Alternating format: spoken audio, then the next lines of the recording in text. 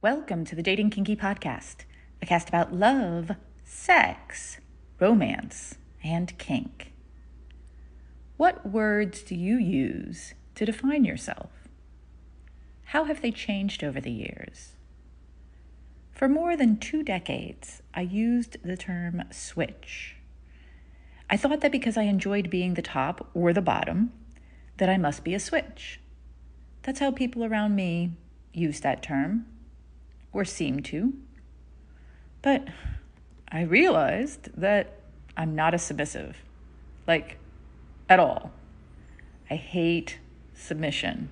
For me. It feels like an itchy sweater that is both too tight and garishly colored.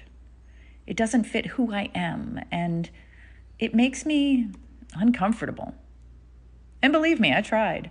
I really wanted to be submissive because I'd met a dominant man who was such a wonderful human. But I couldn't. It didn't work for me. So I wasn't a switch, but I switched. I started calling myself a dominant switch to differentiate between my role in a relationship as a dominant and what I enjoyed in play. I even added the different types of switch to the Dating Kinky roles in the app and the site. And that fit for a while, but didn't still quite do the job. Eventually, I settled on hedonistic dominant. Perfect. That covered all of the things I like to do for my hedonistic pleasure and the fact that my role was a dominant. But by the time I figured that out, I'd added other roles, like cuckoldress. So I tacked that on and added it to my bios. Polyamorous was added, but I felt like I needed to be more clear on that too. Now, I feel pretty damn good with my overall self-given labels, but they are not all easy for others to understand, so today I'm addressing one of them. What is a pimptress? I get asked this a lot. My kinky elevator pitch is that I'm a hedonistic, dominant, cuckoldress pimptress who is polyamorous and monoromantic. In a past writing, I explained the monoromantic part a bit. So here I am for the pimptress part of all that.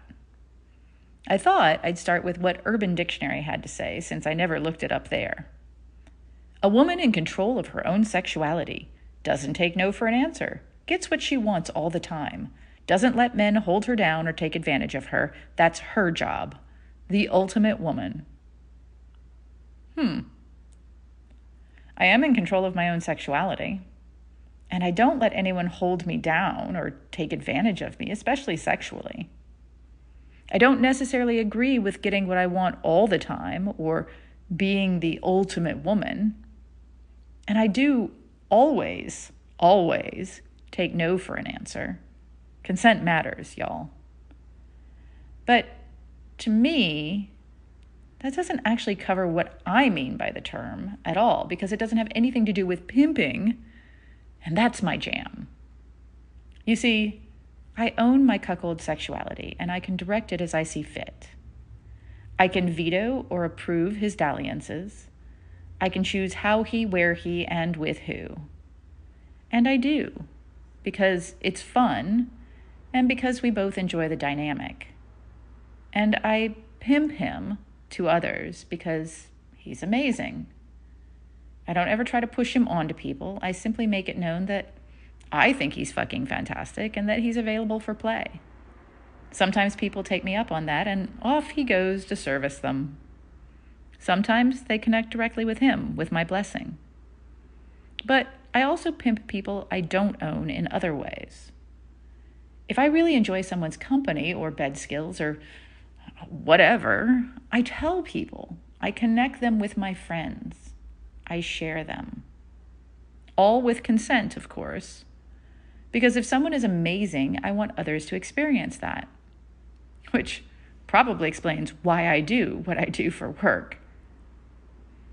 Something I do not do, and I'm asked this a lot. I do not personally try to connect people I don't know with people I do know. For example, I'm often approached by people wanting to connect with me in ways that I'm not available for or don't want. The conversation often includes the other person asking me things like, well, could you introduce me to any of your femdom friends? Do you know anyone looking for blank that you could point me to? Who do you know that might be interested in fill in the blank? Nope, not gonna happen. I don't know you. I will not risk the reputation I have to recommend someone I don't know or share personal information. Period. You want that? Use a dating site or find people on your own. I only pimp people I really enjoy and who I have a high expectation of others also enjoying. That's my personal choice.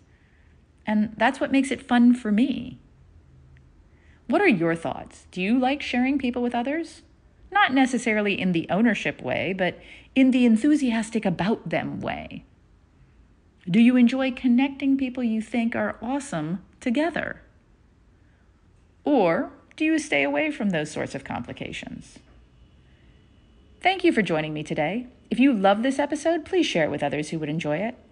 And please do join me on our new apps available in the Google Play and Apple App Stores. Dating Kinky, it's built by Kinksters, for Kinksters, poly, queer, trans folk, and anyone not quite vanilla, and it's free. Find me on FetLife as Nookie Notes, and on Twitter, Pinterest, YouTube, Facebook, and Medium as Dating Kinky. We're on Instagram as Dating Kinky Official, all one word. Also, you can find me on the new Moan app in beta for iPhone. I'm Miss Nookie there. TheMonapp.com. Have a kinky day, and I'll catch you next episode.